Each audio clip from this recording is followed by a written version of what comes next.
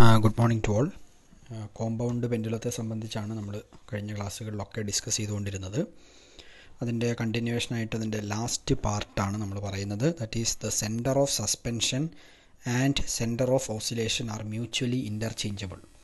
ഒരു കോമ്പൗണ്ട് പെൻഡുലത്തിൻ്റെ കേസിൽ centre of സസ്പെൻഷനും അതുപോലെ സെൻറ്റർ ഓഫ് ഓസിലേഷനും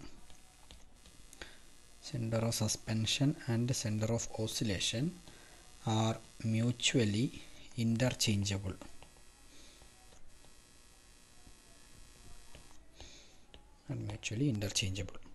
അപ്പോൾ നമ്മൾ കോമ്പൗണ്ട് പെൻഡുലത്തിൻ്റെ ആദ്യം നമ്മൾ കൺസിഡർ ചെയ്ത ഇമേജ് എന്ന് പറയുന്നത്, നമ്മൾ ഇങ്ങനെയുള്ള ഒരു കോമ്പൗണ്ട് പെൻഡുലം നമ്മൾ കൺസിഡർ ചെയ്തു.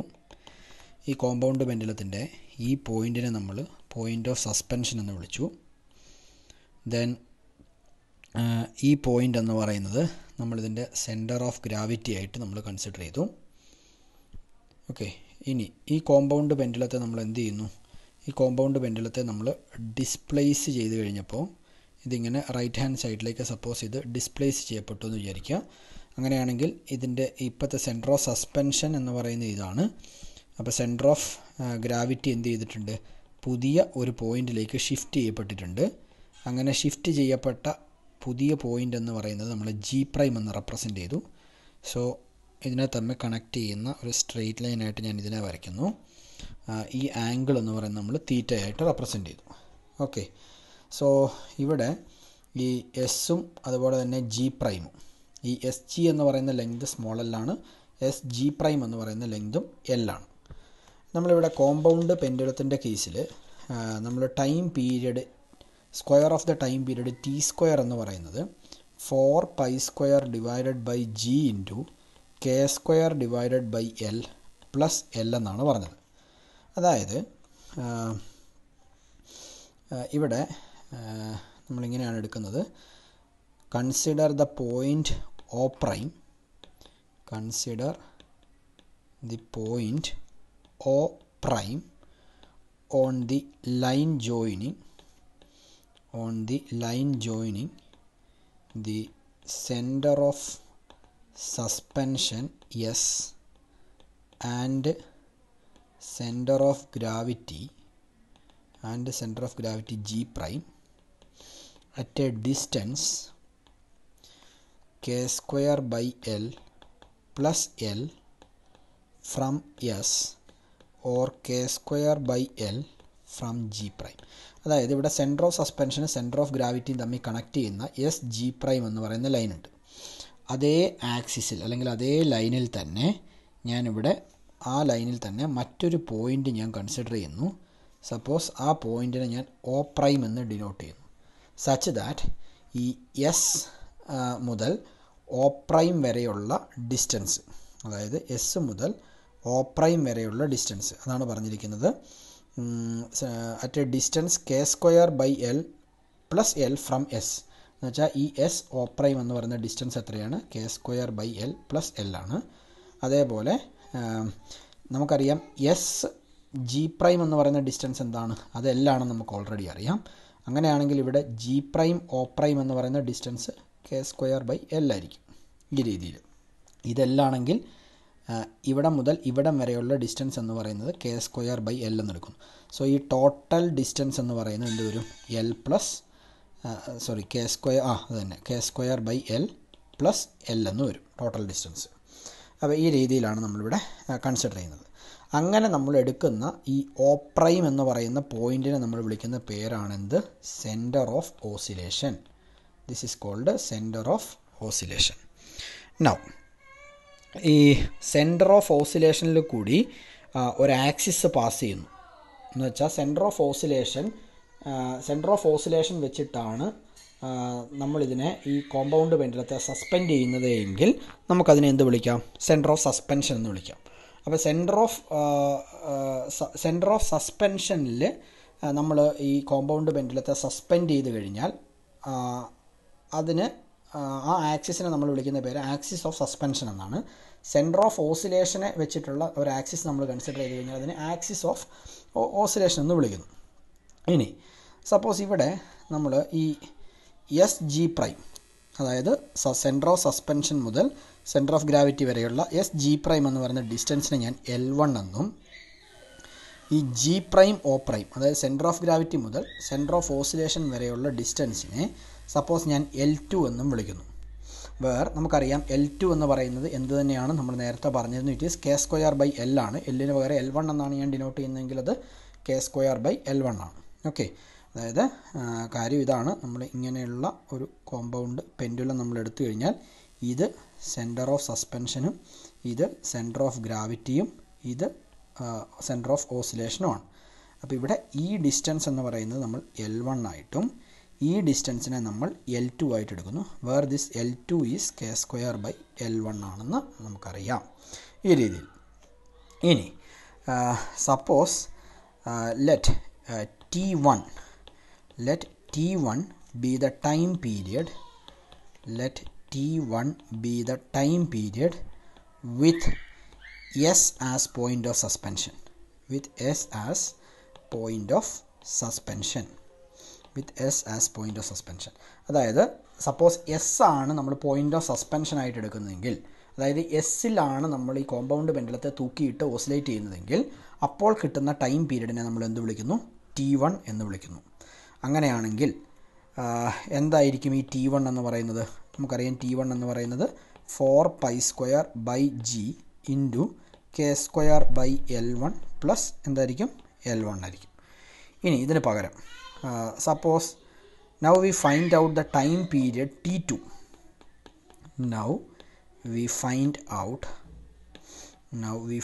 out the period of oscillation T2 with this O prime as point of suspension.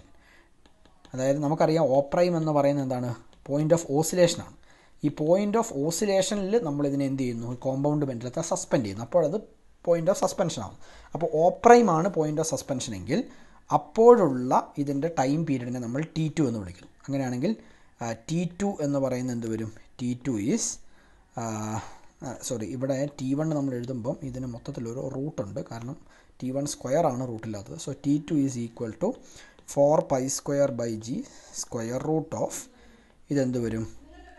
k². അതായത് O പ്രൈം ആണ് പോയിൻ്റ് ഓഫ് സസ്പെൻഷൻ എങ്കിൽ ഈ പോയിൻ്റ് ഓഫ് സസ്പെൻഷനിൽ നിന്നും സെൻറ്റർ ഓഫ് ഗ്രാവിറ്റിയിലേക്കുള്ള ദൂരം, പോയിൻ്റ് ഓഫ് സസ്പെൻഷനിൽ നിന്നും സെൻറ്റർ ഓഫ് ഗ്രാവിറ്റിയിലേക്കുള്ള ദൂരം എന്ന് പറയുന്നത് എന്തായിട്ട് വരും? ഇവിടെ നമുക്ക് L2 പ്ലസ് എന്തെടുക്കാം? k²/L2 എന്നെടുക്കാം. ഓക്കെ, L2 പ്ലസ് k²/L2, അല്ലെങ്കിൽ നമുക്കിതിനെ k²/L2 പ്ലസ് L2 എന്ന് എഴുതാൻ വേണ്ടി പറ്റും. പക്ഷേ ഈ കേസിൽ നമുക്കറിയാവുന്ന കാര്യം എന്താണ്? നമ്മൾ നേരത്തെ എഴുതി വെച്ചിട്ടുണ്ട് L2 എന്ന് പറയുന്നത് എന്താണ്? ഇറ്റ് ഈസ് k²/L1 ആണെന്ന് എഴുതി വെച്ചിട്ടുണ്ട്. അങ്ങനെയാണെങ്കിൽ നമ്മുടെ ടൈം പീരീഡിൻ്റെ എക്സ്പ്രഷൻ നമുക്കിപ്പോൾ കിട്ടിയത് T is equal to square root of 4π²/g into k²/L2 plus L2 എന്നാണ്. Where this L2 is equal to k²/L1 ആണെന്ന് അറിയാം. അപ്പോൾ L2വിന് പകരം നമ്മൾ k²/L1 എന്ന് കൊടുത്തു കഴിഞ്ഞാൽ ഈ T2 എന്ന് പറയുന്നത് എന്ത് കിട്ടും? It is 4π²/g into k²/4π²/g into k²/L2വിന് പകരം നമ്മൾ k²/L1 എന്ന് കൊടുക്കുന്നു. അപ്പോൾ ഇത് k²/L2വിന് പകരം k²/L1 പ്ലസ് L2വിന് പകരം വീണ്ടും k²/L1 എന്ന് കൊടുക്കുന്നു. അപ്പോൾ this expression will become T2 is equal to square root of 4π²/g into k² വെട്ടിപ്പോവും. This is L1 plus k²/L1 എന്ന് തന്നെ വരും. ഇത് നമുക്കറിയാം ഇതെന്തായിരുന്നു? T1 ആയിരുന്നു. അപ്പോൾ നമുക്ക് T1ഉം ഈസ് ഈക്വൽ ടു എന്താണെന്ന് കിട്ടി? T2 ആണ്. അതിനെ നമ്മൾ T എന്ന് വിളിക്കുന്നു. അതായത് സെൻറ്റർ ഓഫ് ഓസിലേഷനെ നമ്മൾ സെൻറ്റർ ഓഫ് സസ്പെൻഷൻ ആക്കിയാലും എന്താണ് ടൈം പീരീഡ് സെയിം ആയിരിക്കും എന്നാണ് കിട്ടിയത്. എന്ന് വെച്ചാൽ അതിൻ്റെ അർത്ഥം എന്താ? ഒന്നുകിൽ നമുക്കിതിനെ സെൻറ്റർ ഓഫ് സസ്പെൻഷനിലിട്ടിട്ട് നമുക്ക് ഓസിലേറ്റ് ചെയ്യിക്കാം, അല്ലെങ്കിൽ സെൻറ്റർ ഓഫ് ഓസിലേഷനിലിട്ടിട്ട് ഇതിനെ ഓസിലേറ്റ് ചെയ്യിക്കാം. രണ്ടിലിട്ടിട്ട് ഓസിലേറ്റ് ചെയ്താലും അതിൻ്റെ ടൈം പീരീഡ് എന്ന് പറയുന്നത് എന്താണെന്ന് നമുക്ക് കിട്ടി? സെയിം ആണെന്ന് കിട്ടി. എന്ന് വെച്ചാൽ അതിൻ്റെ അർത്ഥം ഇവിടെ ഈ പറയുന്ന k²/L1 എന്ന് പറയുന്നത് ഈ k²/L2 ഈക്വൽ ആണ്. ഈ പറയുന്ന ലെങ്തിനെ നമുക്ക് സപ്പോസ് ഞാൻ ഈക്വൽ ടു ക്യാപിറ്റൽ L എന്ന് വിളിച്ചു കഴിഞ്ഞാൽ എനിക്ക് ടൈം പീരീഡിൻ്റെ എക്സ്പ്രഷൻ എന്ന് പറയുന്നത് T = 2π × √L/G ആണെന്ന് എഴുതാം. T = 2π × √L/G എന്ന് വെച്ചാൽ നമ്മൾ നേരത്തെ പറഞ്ഞ ഒരു ഗ്രാഫ് നമ്മൾ പറഞ്ഞിരുന്നു. ഈ ഗ്രാഫിൻ്റെ കേസിൽ ഞാൻ ഈ P എന്ന് പറയുന്ന പോയിൻറ്റിനെ ഞാൻ സെൻറ്റർ ഓഫ് സസ്പെൻഷൻ എന്ന് വിളിച്ചാൽ ഇവിടെ ഈ R എന്ന് പറയുന്ന പോയിൻ്റ് ഇതിൻ്റെ സെൻറ്റർ ഓഫ് ഓസിലേഷൻ ആയിരിക്കും. R എന്ന് പറയുന്ന പോയിൻ്റ് സെൻറ്റർ ഓഫ് ഓസിലേഷൻ ആയിരിക്കും. Q എന്ന് പറയുന്ന പോയിൻറ്റിനെ ഞാൻ സെൻറ്റർ ഓഫ് സസ്പെൻഷൻ ആയിട്ട് എടുത്താൽ ഈ S എന്ന് പറയുന്ന പോയിൻ്റ് ഇവിടെ സെൻറ്റർ ഓഫ് ഓസിലേഷൻ ആയിരിക്കും. അതായത് എനിക്ക് ഈ PR എന്ന് പറയുന്നതിനെ ക്യാപിറ്റൽ L ആയിട്ട് എടുക്കാം, അല്ലെങ്കിൽ QS എന്ന് പറയുന്ന ലെങ്തിനെ എന്തായിട്ട് എടുക്കാം, ക്യാപിറ്റൽ L ആയിട്ട് എടുക്കാൻ വേണ്ടി പറ്റും. ഓക്കെ, സോ ഇവിടെ ഐദർ PR അല്ലെങ്കിൽ QS ഇസ് ഈക്വൽ ടു എന്താണ്, ഇവിടെ നമുക്ക് L ആണ് എന്ന് വിളിക്കാം. Okay, so this is about. അപ്പോൾ ഇതിൻ്റെ നമ്മൾ പറഞ്ഞതിൻ്റെ സാരാംശം ഇത്രയേ ഉള്ളൂ. സെൻറ്റർ ഓഫ് ഓസിലേഷനും സെൻറ്റർ ഓഫ് സസ്പെൻഷനും എന്താണ്, മ്യൂച്വലി ഇൻ്റർചേഞ്ചബിൾ ആണ്. കാരണം ആ രണ്ട് പോയിന്റിലിട്ടാലും നമുക്ക് കിട്ടുന്ന ടൈം പീരിയഡ് എന്ന് പറഞ്ഞാൽ എന്താണ്, സെയിം ആണ് എന്നുള്ളതാണ് കിട്ടിയത്. ഇനി അടുത്തത് നമുക്കിതിൻ്റെ കൂടെ പറയാനുള്ള മറ്റൊരു കാര്യം എന്ന് പറയുന്നത് advantages of A compound pendulum. Advantages of A compound pendulum over A simple pendulum. ഒരു സിമ്പിൾ പെൻഡുലത്തെ അപേക്ഷിച്ച് കോമ്പൗണ്ട് പെൻഡുലത്തിനുള്ള അഡ്വാൻറ്റേജസ് ആണ്. അതിൽ ആദ്യത്തെ അഡ്വാൻറ്റേജ് എന്ന് പറയുന്നത് A compound pendulum is easily realisable എന്ന് വെച്ചാൽ ഒരു സിമ്പിൾ പെൻഡുലം റിയലൈസ് ചെയ്യുന്നതിനേക്കാൾ എന്ന് വെച്ചാൽ സിമ്പിൾ പെൻഡുലം നമുക്ക് ഉണ്ടാക്കിയെടുക്കുന്നതിനേക്കാൾ എളുപ്പം നമുക്ക് ഒരു കോമ്പൗണ്ട് പെൻഡുലത്തെ ഉണ്ടാക്കിയെടുക്കുന്നതാണ്. കാരണം കോമ്പൗണ്ട് പെൻഡുലം എന്ന് പറയുന്നത് എന്ത് ആർബിട്രറി ഷേപ്പിലുള്ള വസ്തുവിനെയും കോമ്പൗണ്ട് പെൻഡുലമായിട്ട് നമുക്ക് എടുക്കാം. പക്ഷേ സിമ്പിൾ പെൻഡുലത്തെ അങ്ങനെ പറ്റത്തില്ല. അതുകൊണ്ട് തന്നെ ഒരു കോമ്പൗണ്ട് പെൻഡുലം എന്ന് പറയുന്നത് എന്താണ്, ഈസിലി റിയലൈസബിൾ ആണ്. അൺലൈക്ക് എ സിമ്പിൾ പെൻഡുലം പോലെയല്ല അത്, കോമ്പൗണ്ട് പെൻഡുലം ഈസിലി റിയലൈസബിൾ ആണ്. രണ്ടാമത്തെ കാര്യം എന്ന് പറയുന്നത് ഒരു compound pendulum because of large mass of A compound പെൻഡുലത്തിന് mass വളരെ കൂടുതലായിരിക്കും. ഓക്കെ, അതുകൊണ്ട് തന്നെ because of the large mass of A compound pendulum it has large moment of inertia. അതിൻ്റെ മൊമെൻ്റ് ഓഫ് ഇനേർഷ്യ വളരെ കൂടുതലായിരിക്കും. അതുകൊണ്ട് തന്നെ മൊമെൻ്റ് ഓഫ് ഇനേർഷ്യ നമുക്കറിയാം, മാസ് കൂടുതലാണെങ്കിൽ മൊമെൻ്റ് ഓഫ് ഇനേർഷ്യ എന്ന് പറഞ്ഞാൽ എന്താ, moment of inertia is mr² ആണ്. സോ മാസ് കൂടുമ്പോൾ moment of inertia കൂടുമെന്നറിയാം. So compound പെൻഡുലത്തിൻ്റെ mass കൂടുതലാണ്, അതുകൊണ്ട് അതിൻ്റെ മൊമെൻ്റ് ഓഫ് ഇനേർഷ്യ കൂടുതലാണ്. And hence it will continue to oscillate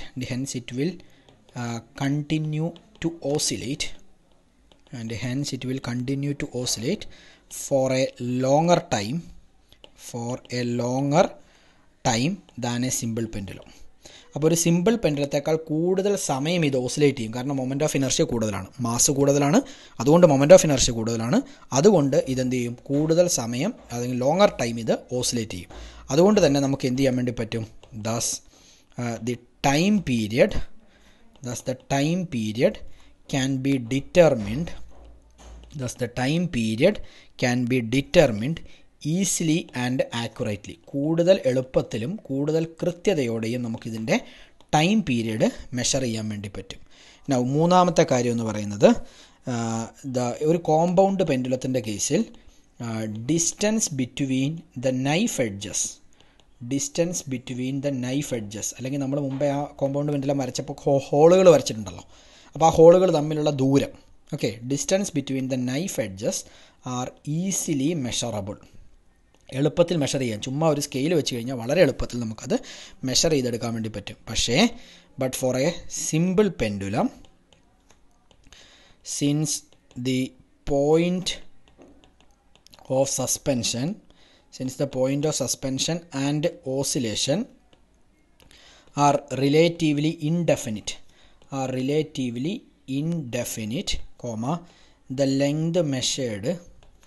the length measured between them will not be accurate.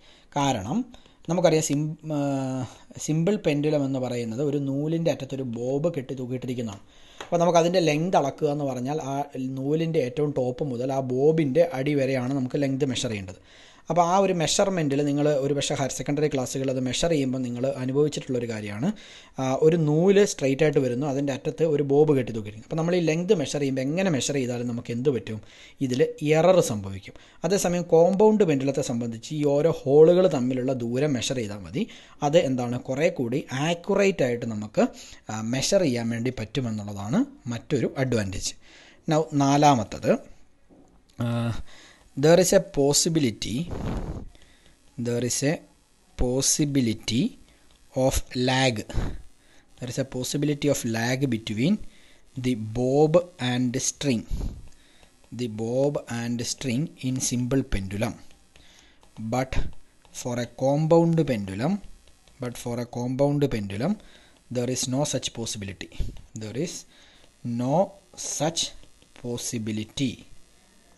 Since it oscillates as a whole.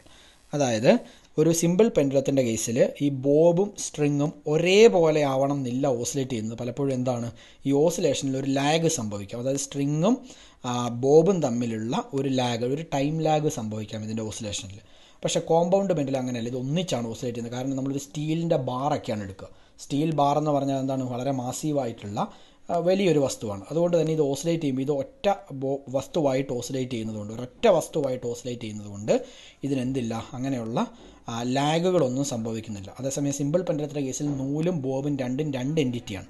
അതുകൊണ്ട് തന്നെ ഇത് തമ്മിലുള്ള വ്യത്യാസം എന്ത് ചെയ്യാം, ഇതിൻ്റെ മെഷർമെൻറ്റിനെ അഫക്റ്റ് ചെയ്യാം എന്നുള്ളതാണ്. ഇങ്ങനെ 4 മെറിറ്റുകളാണ് നമുക്ക് ഒരു കോമ്പൗണ്ട് പെൻഡുലത്തിന് ഒരു സിമ്പിൾ പെൻഡുലത്തെ അപേക്ഷിച്ച് നമുക്ക് പറയാനുള്ളത്. Okay, thank you.